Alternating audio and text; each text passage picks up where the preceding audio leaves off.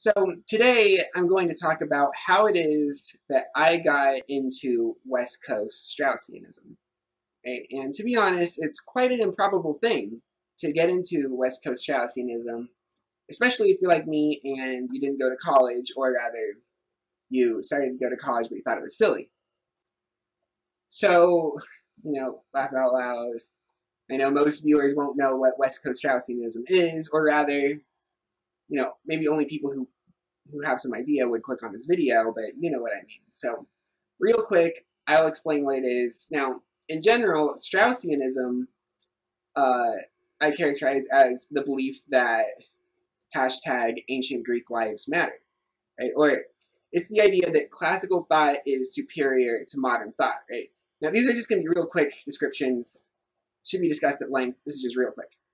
Now, there's the crisis of the Strauss divided, right? There's the East Coast, West Coast split, right? So East Coast Straussians believe that America is a product of modern thought. And, so they infer that America is low and base, right? Because classical thought is what is superior. But West Coast Straussians believe that America is, in fact, a product of classical thought, right? And I'm a West Coast Straussian.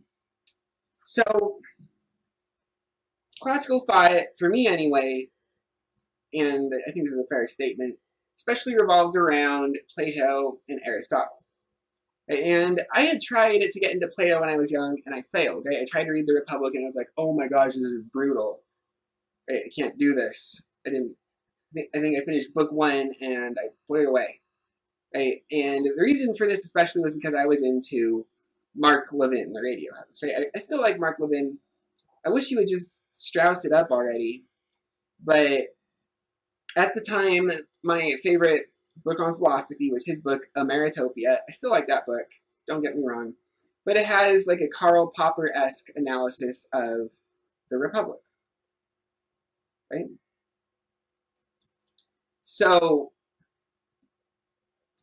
in other words, it presents Plato in a certain way, as a totalitarian, right? As someone that, like, why would you consider Plato other than to understand totalitarianism? So anyway, I have this friend. Here's where the story begins about how I got into West Coast Straussianism. I have a friend, Nick, right? And he's like a heavy metal guitar player. And, the way that I put him is that he believes that Yngwie Malmsteen leads a sort of ideal life, right? It's sort of an exaggeration of what Nick is like, but just to give you a quick idea, right? That's what he believes, right? And one day I was talking to him on the phone, and he told me that, well, he knew that I'm a big Ted Cruz fan, and he told me, "Oh, Derek, Ted Cruz's career is over." Right? This was probably in 2014 sometime, early 2014, maybe February. Ted Cruz's career is over because Jimmy Fallon played a clip of his Winston Churchill impression on The Late Show and mocked him for it. Right? And I was like, oh, gee, well, I don't know about that. I'm going to have to check this out. Right? And so I go to check it out, and instead of going to the Jimmy Fallon clip, I don't know if I ever saw it, I decided to see the original clip. And it turns out what was going on is that Ted Cruz was receiving a Winston Churchill Award. Right? And he was giving a speech at the Claremont Institute for that, right? And at about 12 minutes into it, he gives a shout out to a man named Harry Jaffa. Right? He refers to him as one of our nation's greatest thinkers and scholars. Right? Play clip 1. And I have to say that I'm especially honored that we're joined by one of our nation's greatest thinkers and scholars, Dr. Harry Jaffa.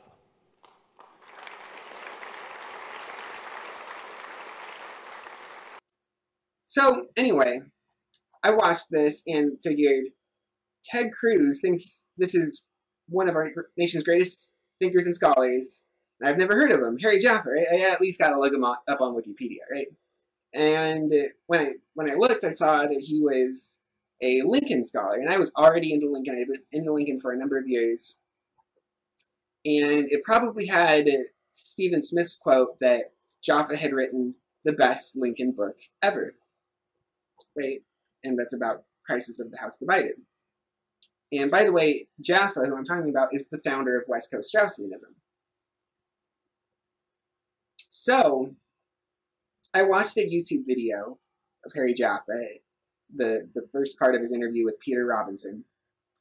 And at about 5 minutes, he says that the debate between Lincoln and Douglas was not just similar to, but identical to the debate between Socrates and Thrasymachus in Book 1 of the Republic.